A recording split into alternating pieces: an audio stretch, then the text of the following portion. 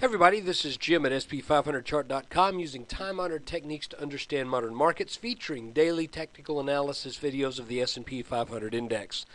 I just want to remind you that SP500chart.com and this video are for educational purposes only. Nothing stated at the site or in this video is intended to be used as investment advice. I can draw lines on charts, but you have to draw your own conclusions from your own research and make investment decisions that are suitable for your personal financial situation.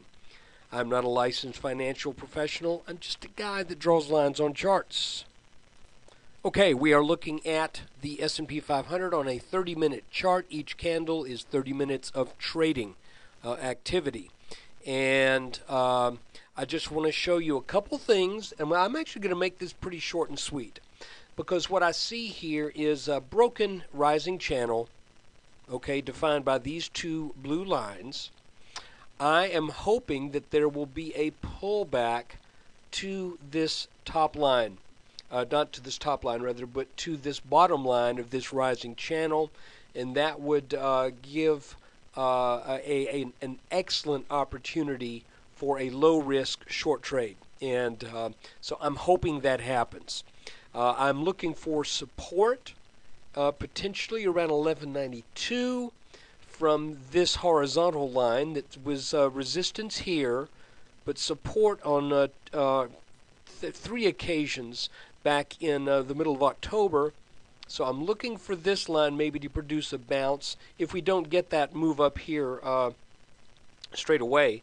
The other thing I did was just knowing the propensity for the markets to do things in parallel. I've taken this resistance line up here, and I've recreated it as this light blue line down here. That might be worth keeping your eye on. I'm not saying that that is going to stop anything. That's why it's a very light blue line. But it is worth keeping an eye on, just in case. Let's say the markets gap down tomorrow. It could happen. It happened today. Let's say we gap down again to 1192. Well, if it looks like it gaps there and stops there, you might want a short-term long position. Watch it with fairly tight stops, though, I would say. Then, on the other hand, if this market heads on up and we do get the back test of this line, then you might think that, well, that this could produce a bounce, okay? So there's all kinds of possibilities still in here. But one thing is for sure, this rising channel broke today. We said in yesterday's video, if you saw that there was a cluster of support right around in the 1240s, and that got cut through like butter. As a matter of fact, gapped underneath it. And so what happened was, once that broke, and again, if you watch yesterday's video, I made mention that if that broke, I thought that the low 1220s would certainly come into play, that the market should just keep on going. And it did. We actually closed near the lows today at 1218. I think 1216 or 1215 and change were the actual lows. So guys, that's what I see in this, and I want to show you one more thing real quick, because we got two indexes whose head and shoulders patterns played out exactly as they should have, and I think this is a cool thing to look at. So let's look at the Dow Industrials and the Russell. Here's your Dow Jones Industrials, and you can see, just in that back, here's our head and shoulders.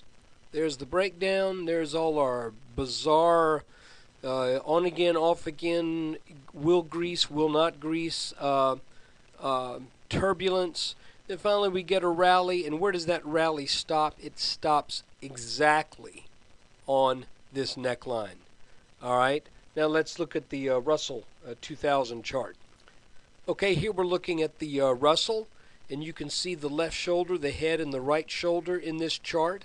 Here is the neckline, and again, we rally, come up, and by the way, this line is not predictive of this bottom. Don't get excited. This line is drawn from this bottom back to another bottom. So don't think, how did he know? I didn't.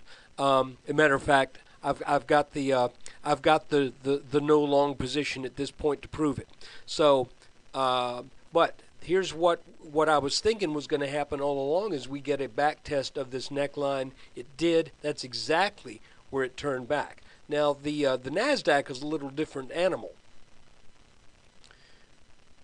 We're looking at a little bit different pattern without as much of a defined right shoulder as left shoulder. But we did have this little double top here, and that is where this move stopped. The NASDAQ is currently on its neckline at the close today. So I'm thinking, you can kill this line. That line is not drawn in the right place. It should be there. Additionally, there was this rising line right here that represented what I thought would be a place where, because of this and this meeting, that just looked like it wasn't going to get over that. Does it mean that this will never be surpassed? Absolutely not. But I will tell you this, if the NASDAQ shows more weakness tomorrow and gets back under this neckline again, and especially if it takes out this blue line right here, then I think the NASDAQ is probably in for some more serious weakness than what it has been exhibiting, even though it's down almost 3% today. So look, I want to thank you for watching the video, and I don't want to keep harping on it here, but I have to to some degree. If this kind of analysis is helpful to you, if this is helping you to understand some technical analysis, some chart patterns, and some trend patterns in the markets, for just $19.95 a month, you can subscribe and get a video delivered every day after the markets with what I will say 95% of the time. There's going to be some time when I can't do it, maybe one day a month for one reason or another.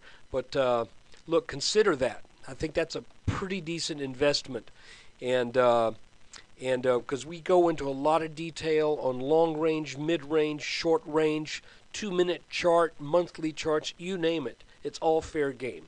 So look, if you're watching this video on November 1st, thank you for being a subscriber. If you're watching this video on November 3rd and wished you were watching it on November 1st, think about it. Thanks.